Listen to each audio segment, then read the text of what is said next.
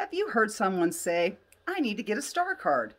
Maybe they need to get it for work, maybe they need to get it for travel, and you probably wondered, well, what is a star card?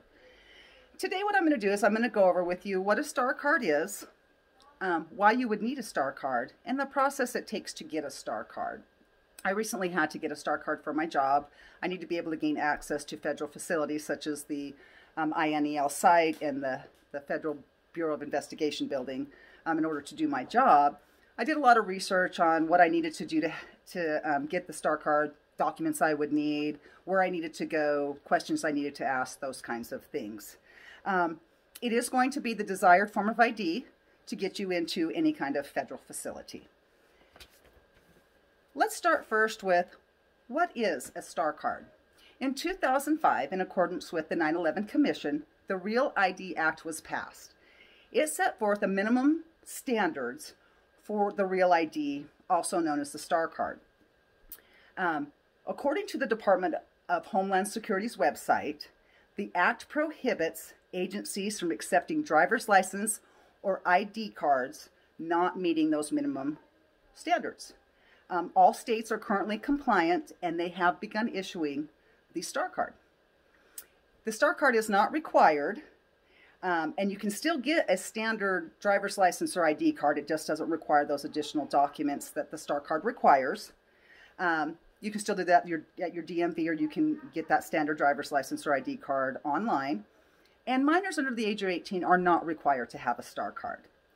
Finally, it is a form of ID. It will have a gold or black star up in the corner, and on the back it's going to have a barcode that's encrypted with your information, your name, your address, your date of birth, the stuff that's on your card.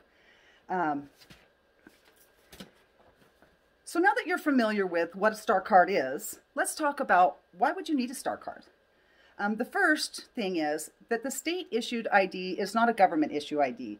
It doesn't have the added security measures that a government issued ID may have, the documents and things that you may need to provide. The star card does have those enhanced security features, like I said, the barcode on the back, or the smart card technology. And again, like I said, it is not required, but if you do not have the star card, you are going to be denied access to all federal facilities. Things like federal courthouses or the FBI building, nuclear power plants or military bases. And the main reason that you would need a star card is without it, you will not be able to fly commercially. You would be able to still fly commercially, however, if you had other acceptable forms of ID, such as a passport or a military ID. There is a deadline that you need to be aware of. They were originally going to enforce the Real ID on October 1st of 2020. But due to the COVID pandemic, they decided to extend that deadline until October 1st of 2021. The government offices were closed, so you couldn't go in and get it. They want to maintain social distancing. The deadline was coming up fast, so they decided that it was best to extend that. But however, after that deadline, you will not be able to, of course, like I said, access the federal facilities or be able to fly. Once you've decided that you probably do need the star card, there's some things that you're going to need to do. You need to have some required documents. You want to make sure that you go through the process in plenty of time to meet that October 1st deadline next year. And you want to beat the rush of everybody else trying to get that star card by the October 1st, 2021 deadline. So now let's go over how. How do you get the star card? You're going to need some documents, of course. The first document that you're going to need is what they call the identity document. A common form of an identity document is your birth certificate, or a valid current passport will also work. If you've changed your name, got married, got divorced, legal name change, you're going to also need to provide those additional documents. Your marriage license, your divorce decree, or the court document that shows that you legally changed your name. You can order these documents through your Department of Health and Welfare at a very reasonable price. When I was looking into how I was going to order my documents, I needed my birth certificate, I needed my marriage license, and I needed my divorce decree. I was looking at the Bureau of Vital Statistics website. And on that site, it was going to cost me almost $300 to get the documents that I needed.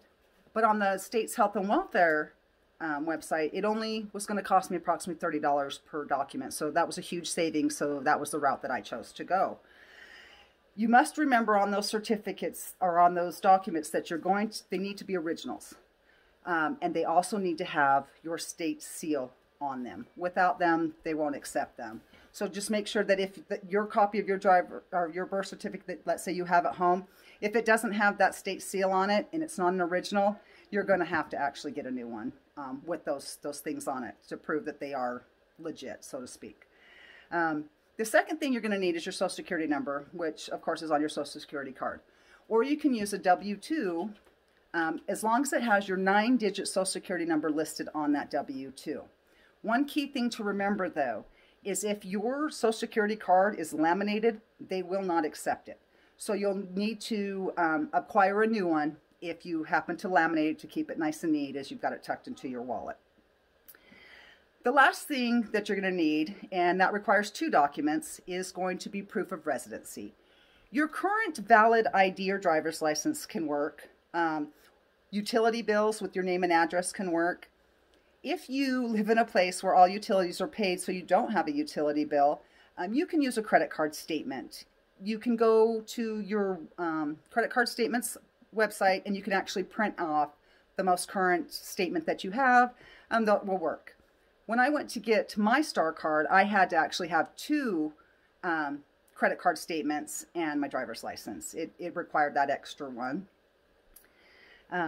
You can also find a list on your local DMV's website where it gives you a full list of what they will accept as proof of residency.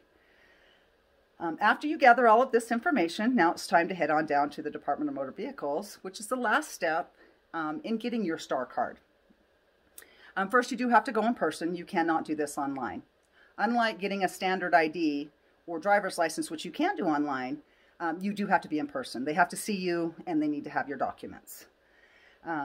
What you'll want to do is you'll want to call ahead for an appointment. Due to COVID-19, they are only accepting appointments to get into the DMV. While you have them on the phone, you might want to ask them, you know, do I have the right documents? Let them know what you have. They'll let you know if yes, you have all the right documents, or if you need to bring some other additional documents with you in order to get your Star card. Once you arrive at the Department of Motor Vehicles, the process really doesn't take that long. It takes about 15 minutes. They photocopy all of your information, you sign, they take your picture, and it really doesn't take too awful long. After they've reviewed all of your information, your documents and such, they will issue a temporary Star card. It's that paper temporary ID that you get issued. You'll receive your real Star card in approximately 2 weeks via the United States Postal Service. But do keep in mind that the temporary card will not work even after October 1st of 2021 to get you access to those federal facilities or to fly. It has to be the hard one. It can't be that paper one. They just will not accept it. So if you need it by October 1st, 2021, let's say you need to fly somewhere, you need to get into the federal building, you want to make sure that you've given yourself plenty of time so that you've actually received the correct one in the mail, so that you have the correct form of ID in order to either get through security or to get into that federal facility.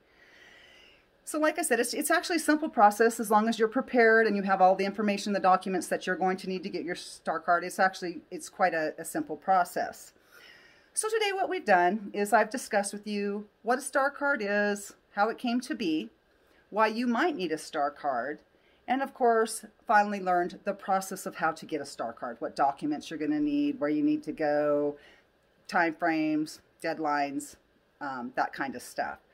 And so now that you know why you might need a Star card and how to obtain a Star card, you just need to remember that needs to be done, of course, before October 1st of 2021.